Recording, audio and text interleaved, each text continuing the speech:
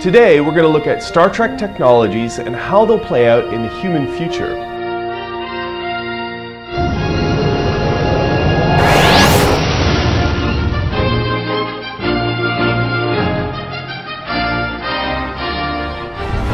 In some ways, we're already Star Trek, particularly in computing. The Communicator, despite providing instantaneous planet-wide communications, looks rather bulky and kitschy compared with today's smartphones. And don't you think that we'd integrate tricorder and even phaser capabilities into the same device?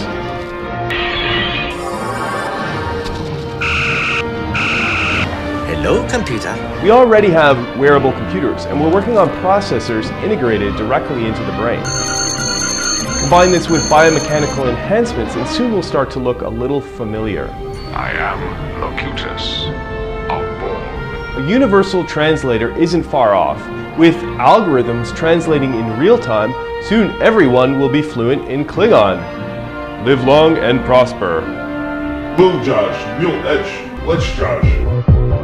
Open Klingon style. In other ways, we probably won't quite be Star Trek, but we might be closer than you think.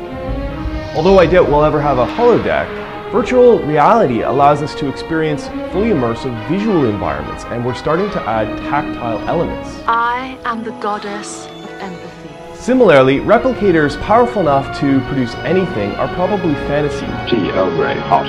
But 3D printing will soon allow us to achieve much of the same capability. We're even printing food. I shall try some of your replicated bird meat. We've made some medical advances too. Though we can't recrystallize a skeleton, Drilling holes in his head's not the answer. we already have medical imaging and hyposprays. Cloaking devices might never happen, but you can achieve a partial effect with stealth technology and a light-bending coat. And despite rampant reports of abductions, it seems pretty clear that intelligent aliens aren't as common as Star Trek suggests. He is not very attractive, but I will have him. However, unless humanity destroys itself, there definitely will be aliens. They'll just be the descendants of humans on other worlds. If we met an alien species, could we breed with it? How big is your starship?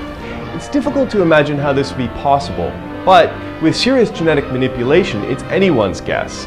And it might not be as hard as it seems. We think it's even possible to produce a human-chimpanzee hybrid naturally, if you know what I mean. You're so damned ugly.